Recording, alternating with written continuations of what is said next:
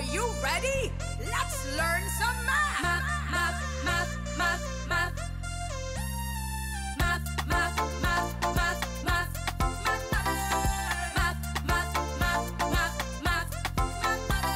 Come, take a journey with us each Monday from 5:30 p.m. on ABS TV. Let's get to the heart of the matter. Math matters.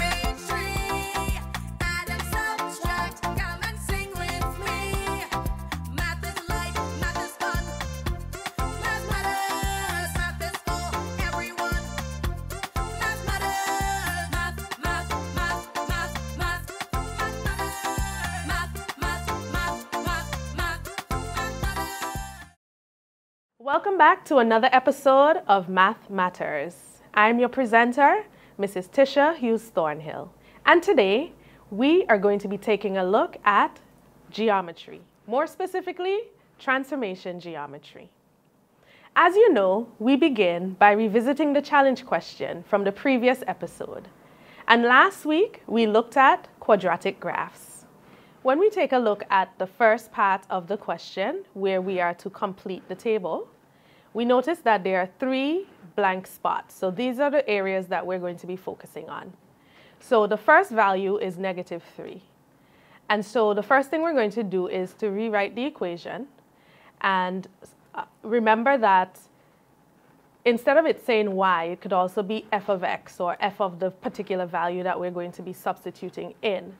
And so wherever we see x, we are going to replace x with -3.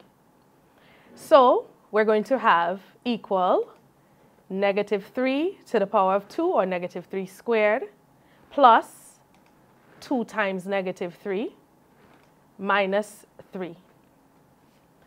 We're going to take it in portions, and so -3 squared is the same as -3 times -3, and that equals 9. Then we have plus 2 times -3. And we remember that a positive times a negative is equal to a negative. And 2 times 3 is 6, and so that'll be -6. And then we'll just rewrite the -3. And so now what we have is 9 minus 6 minus 3, and that equals 0. Because 9 minus 6 is 3, and 3 minus 3 is 0. All right?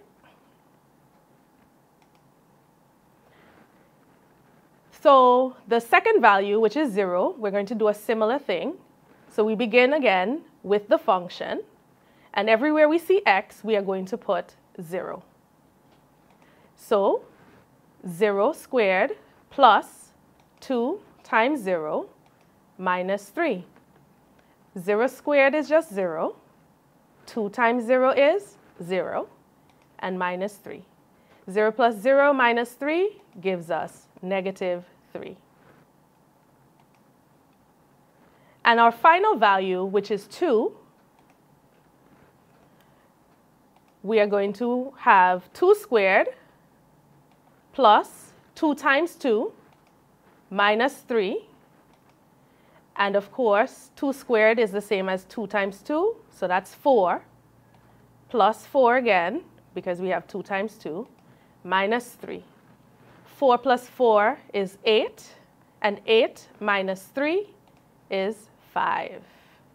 And so all we'll do is to just place those values into their respective places onto the table.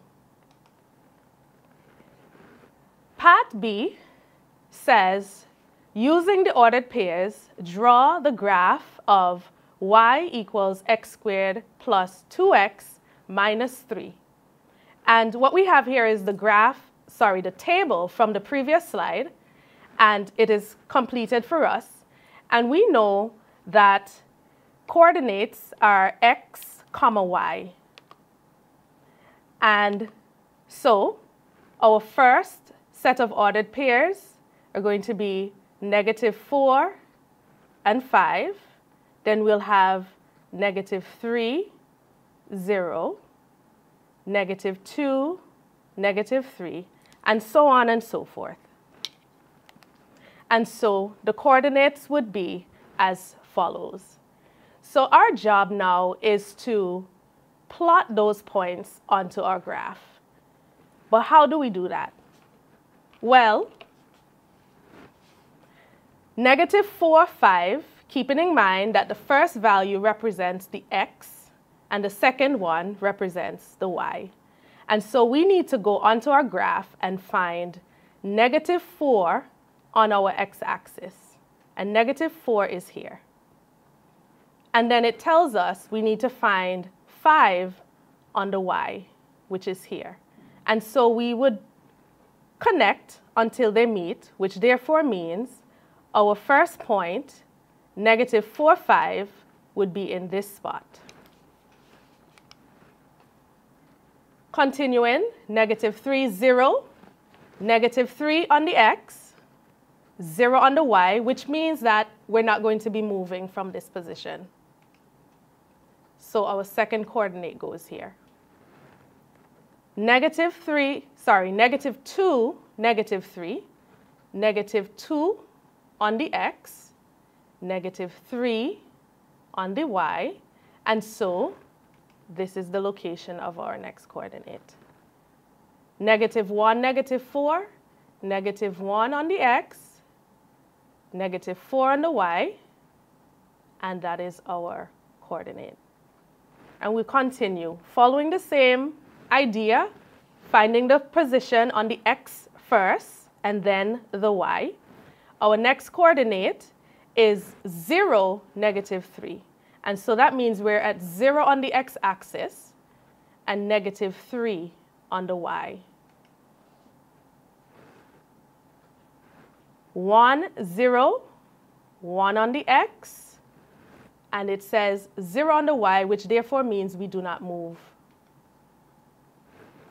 And finally, 2, 5, 2 on the x-axis, and then 5 on the y.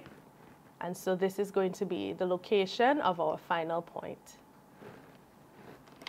The only thing left to do now is to connect our points using our pen.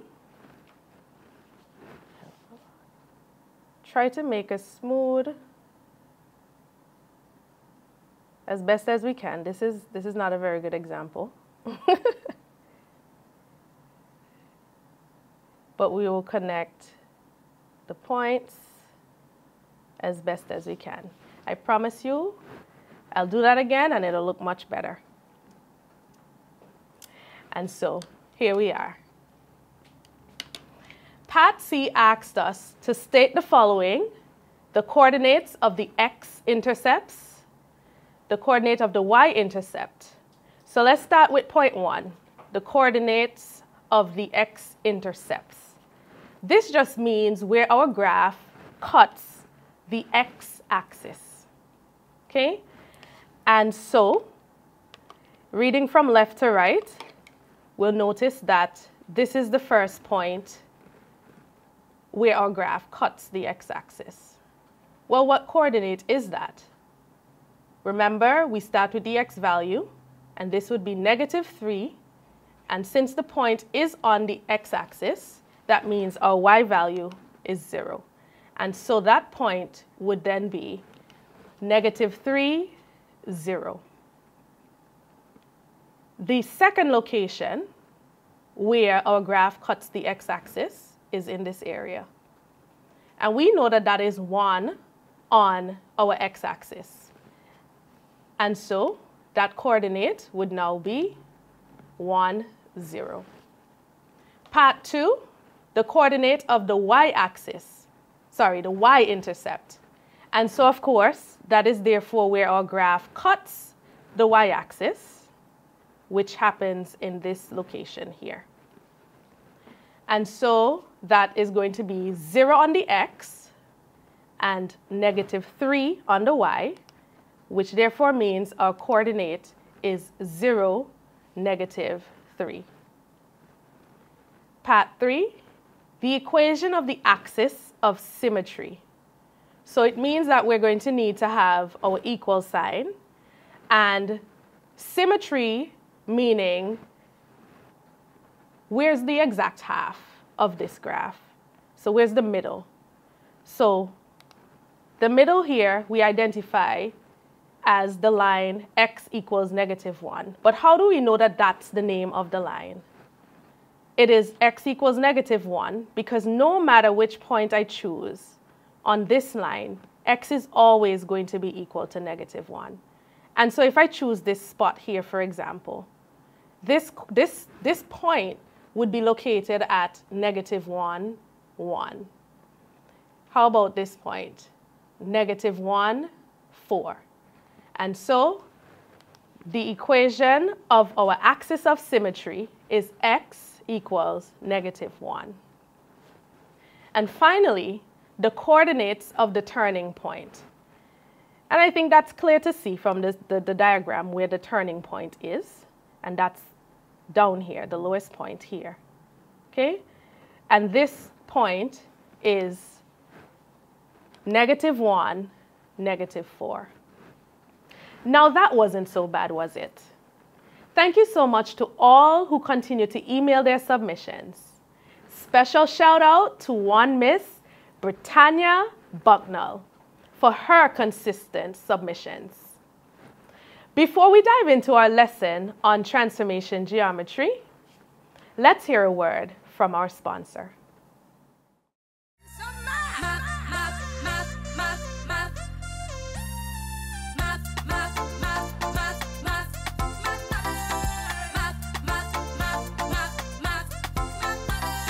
Come, take a journey with us each Monday from 5:30 p.m. on ABS TV. Let's get to the heart of the matter. Math matters.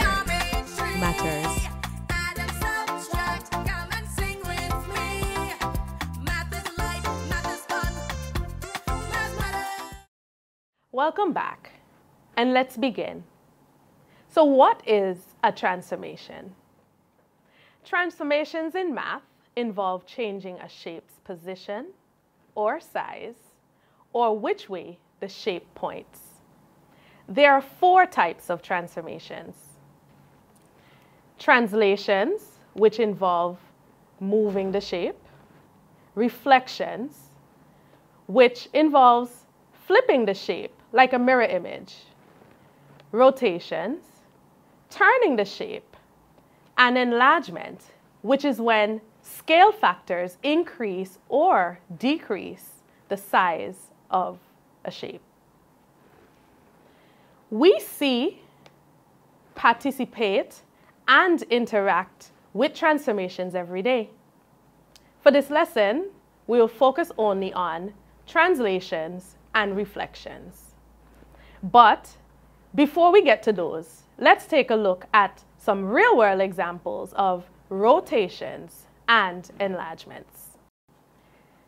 Have you ever been to an amusement park or saw a Ferris wheel or even a merry-go-round?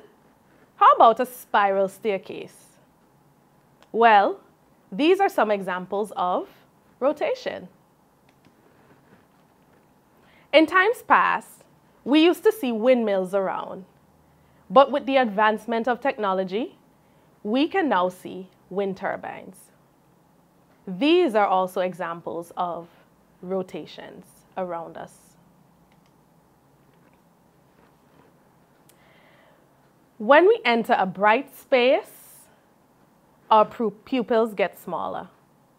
And when we enter a dark space, they get larger.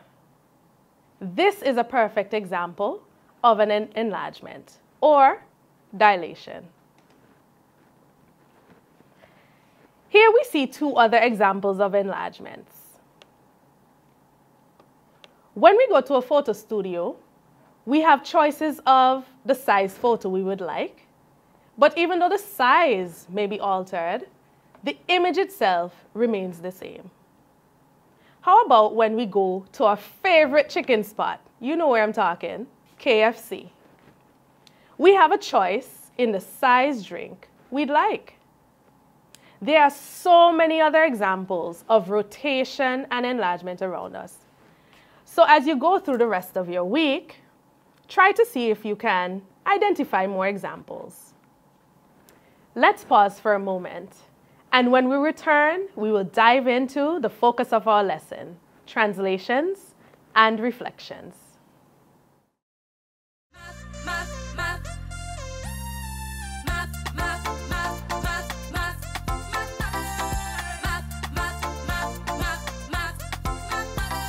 Come, take a journey with us each Monday from 5:30 p.m. on ABS TV. Let's get to the heart of the matter. Math matters.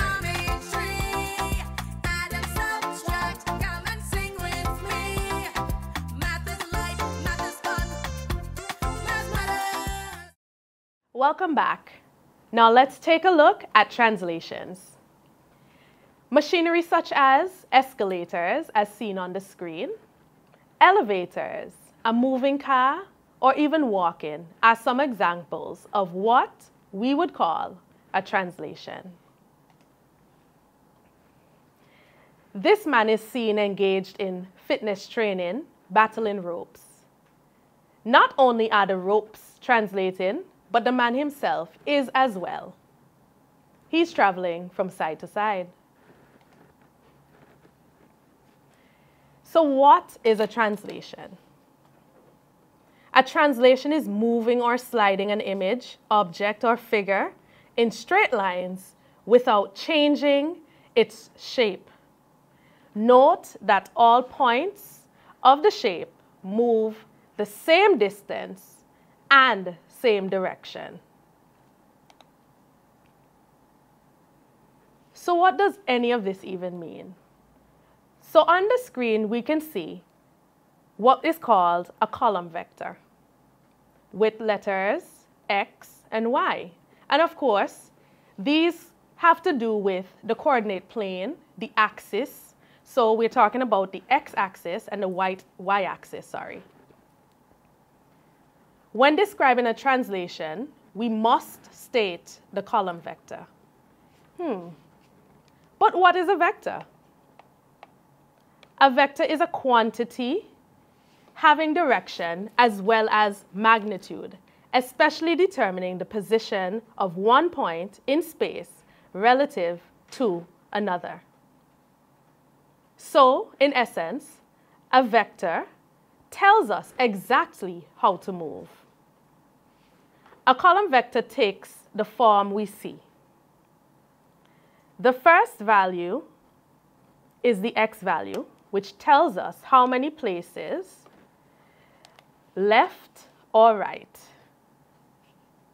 When the value is negative, we move to the left. When the value is positive, we move to the right. And likewise or similarly, I should say, for the Y-axis, this tells us how many places up or down the object should move. We move up when the value is positive, and we move down when the value is negative. If we take a look at the graph, we can see two similar triangles, triangle A and triangle B. Triangle A is what we would call the object, and it is mapped onto its image, which is triangle B. So in describing this translation, we would say the object was translated. Well, let's see. How do we know? It moved left, and then it moved up. But how many places left did it travel, and how many places upward did it travel? So what we would need to do is to select a point, any point on the triangle, for example. And we're going to count spaces. 1, 2, 3, 4, 5. So that traveled 5 places left, and 1, 2, 3, 4, 5, 6 places upwards. Therefore, that translation, if we were to describe it as a position vector, would be written as negative 5, 6, because the triangle would have traveled 5 places left and 6 places upward. Here we have another example, triangle ABC. Triangle ABC is mapped onto triangle A prime, B prime, C prime by a translation 4, 2. This question wants us to draw the image, which is A prime, B prime, C prime, and write its coordinates. And so, for every point, point A, point B, point C, we are going to translate each of those points. So let's begin with point A. The translation vector, or sorry, the column vector, asks us to translate this triangle 4, 2, which means we are going to travel 4 places to the right and 2 places up. So let's do that. 1, 2, 3, 4, and upwards 1, 2, which means A prime is going to be in that position. What position is that? Well, remember we read the X value first and then the Y value. And this is located at 5, 5. So A prime, its coordinate would be 5, 5. Let's move on to B. B, moving right 4, 1, 2, 3, 4, and then upwards 2, 1, 2, puts us in this position here. So that point is now called B prime. And its coordinate is, well, 5, 4. Point C, 1, 2, 3, 4 places right, and 1, 2, 2 places up.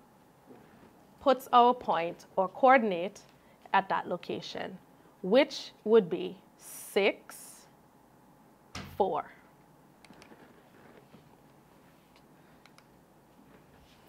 And then we would just connect our points, creating our image. Here's another example. We have 2 triangles on the screen, A, B, C once again, A prime, B prime, and C prime. This question wants to know what is the translation by which ABC is mapped onto A prime, B prime, C prime. So let's see. First, it would be moving to the right. And so if we count 1, 2, 3, 4, 5, 6 places to the right, and it moves downward.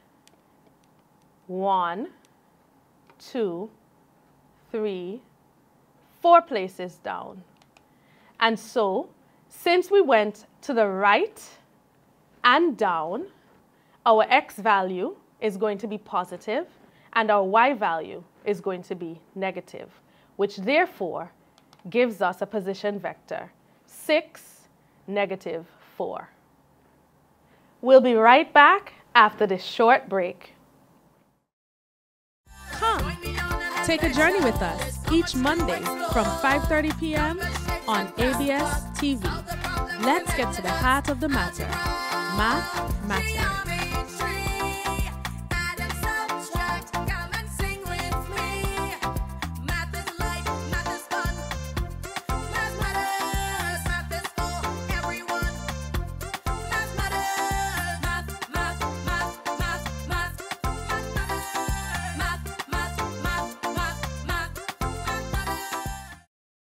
Welcome back. Let's explore our second transformation, reflection.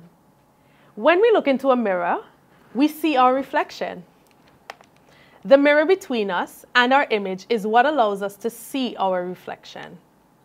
Have you ever taken notice of what happens to your image when you step closer or further away from the mirror? Well, your image is always the same distance away from the mirror, and it will be flipped, or what we like to call a mirror image. Other than an actual mirror or some form of glass, water can also show reflections. In this case, the water would serve as the mirror. What would be a mirror on a graph? Well, on a graph, a straight line would be the mirror line, whether vertical, horizontal, or diagonal. The object and its image must be the same distance away from the mirror line. Here we have two triangles, a blue triangle and a purple triangle. Triangle ABC is the object and its image is triangle A prime, B prime, C prime. And all we're focused on here is identifying the mirror line. Well, we've mentioned it before. The object and the image must both be equidistant away from the mirror line. And so when we look at our graph, the location of point B, for example, in relation to B prime, or this area here is where we would consider the mirror to be. And that line actually has a name, and it is x equals -1. Hopefully you remember that from previous discussions.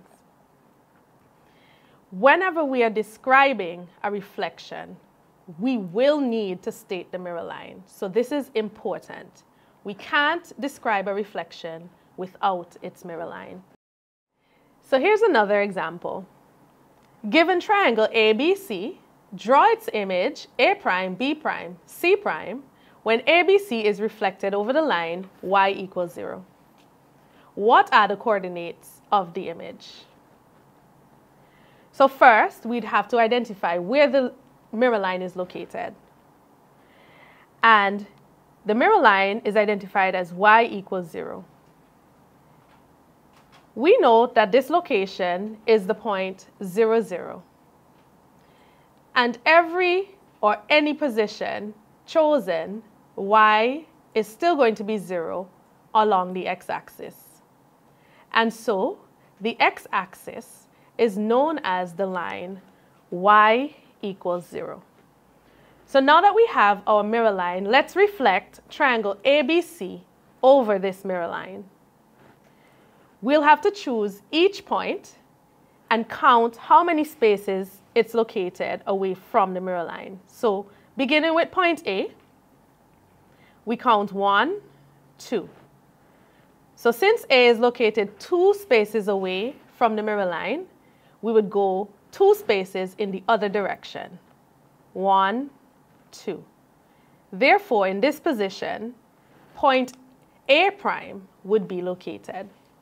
And we know that we read the x values first, then the y. And so A prime is located at 1, -2.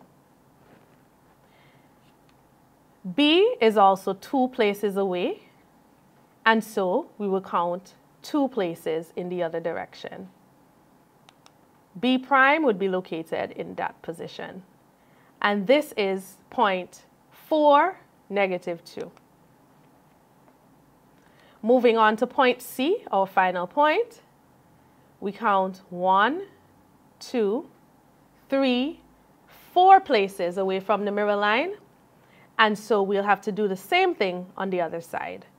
1, 2, 3, 4.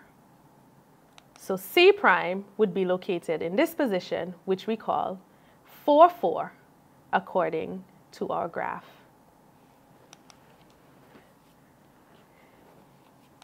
Then we will just connect our points. And what do you notice about the object and its image? literally by definition. It is the same as, or they are both similar, however, the image is flipped over the mirror line.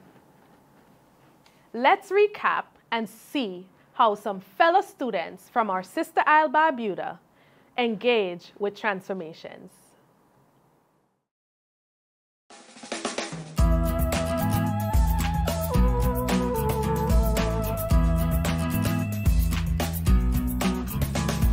Slide to the right. That's a translation. Turn around. That's a rotation. Flip it over. That's a reflection. And these are all called transformations. A flip is a reflection. A slide is a translation. A turn is a rotation. Let's turn it around. A flip is a reflection. A slide is a translation. A turn is a rotation. Let's turn it around. Let's look at one last transformation by watching this shape take on a new formation. Same shape, different size and location. The name for this is a dilation.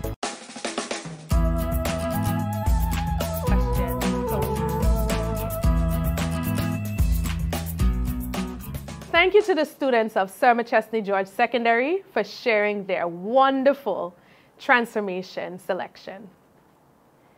Now let's take a look at our challenge question for week 6.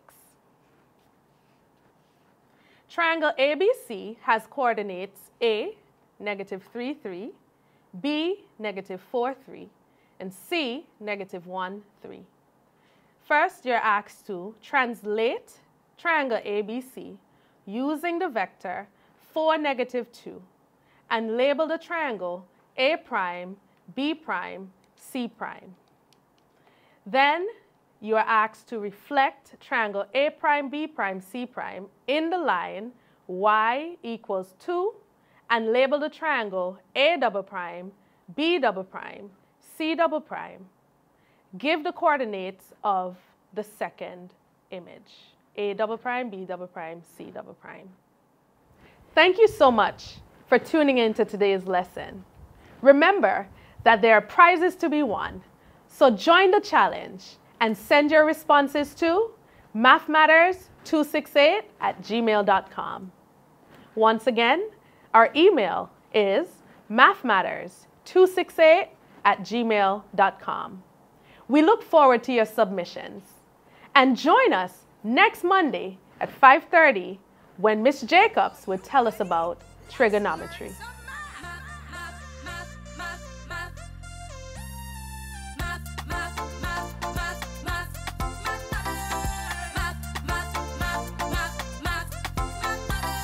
Come, take a journey with us each Monday from 5:30 p.m.